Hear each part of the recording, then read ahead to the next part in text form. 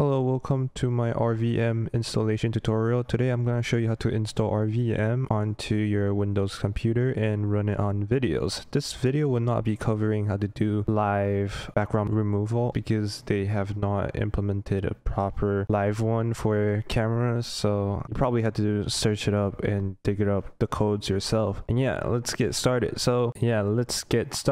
First, you will need Anaconda prompt. If you don't have Anaconda prompt, you can download it here. You just have to press this, install it, everything default, and you'll definitely be fine, trust me.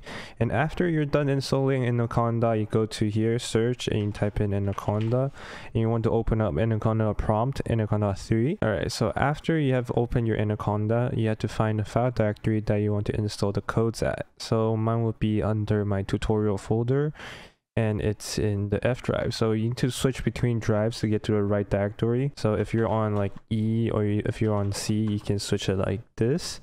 And you want to go into this folder, CD here, and then you want to go to this page, GitHub page. You want to download the codes.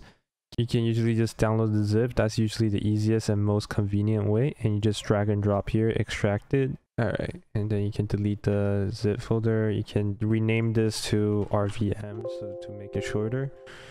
I already have a folder here. Let's delete that one. Rename it RVM. And then you want to go into this folder and you can see all these stuff here. And then you want to go into this file directory. So you gotta type in cd RVM. And now you know you're on the under the right file directory. And now we gotta create a virtual environment. It's an environment that you're gonna build your codes in. So you're gonna install all your dependencies here, and then it wouldn't like conflict with your overall computer. So it's like a virtual environment. So you only need to create this once, and then later on, if you want to reuse it, you just gotta activate this environment. So yeah, this environment is called RVMatting. So we just key in the last one to create, and then this one is to activate. We can just copy here. I'll put all these comments down under the description so it's easier for you to use. For now, we have two things that you need to watch out. If you're in 30 series, you need to use this line of code. If you're in 20 series or earlier for NVIDIA graphics card, you need to use this line. So it's a slightly different version, so I'm going to be using this one.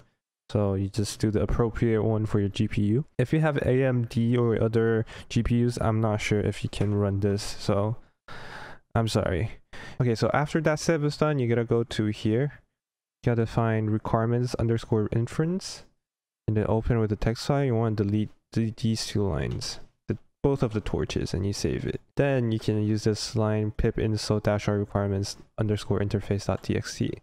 So after it finished installing all the dependency, you want to create a folder here called checkpoint. And then you want to go back to this GitHub page. So you want to scroll down and find this RVM MobileNet v3. Download this. I already have one, so you can see. You just basically have to drag and drop this. Make sure its name is correct, because I already have a copy, so it has one. If you don't have a copy, this should be the correct name.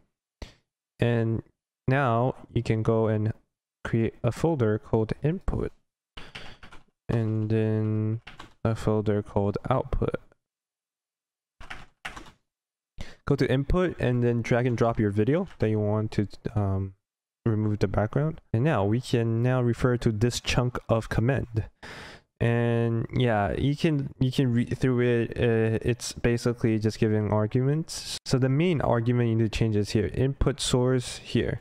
So you need to change this to the video name. So mine is d1.mp4. So I'm going to change it to d1.mp4. Output video, output composition, comp. You can change these names if you want, but I usually just give these as my default names here. So you just gotta copy this command and you paste it here. And it should start running. If it's not running, just click enter, and then yeah, you can see how long it estimates it needs to be. It's 1 hour 7 minutes for some reason right now. I remember the video is not that long. Yeah, it's 41 seconds.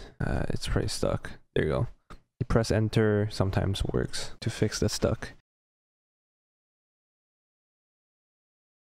Alright, after that is done, you can go to your output folder here, and to check your results. So it will be in composition, which is a green screen. You can see here, and it's foreground prediction. So it's basically saying that this whole thing is the foreground and these black weird looking stuff are the backgrounds, and an alpha mat, which is pretty nice. And yeah, that's about it. Thank you guys for watching. If you guys like what I'm doing, you can consider supporting me through Patreon or just simply give my main channel a sub. And yeah, I'll see you all in the next one.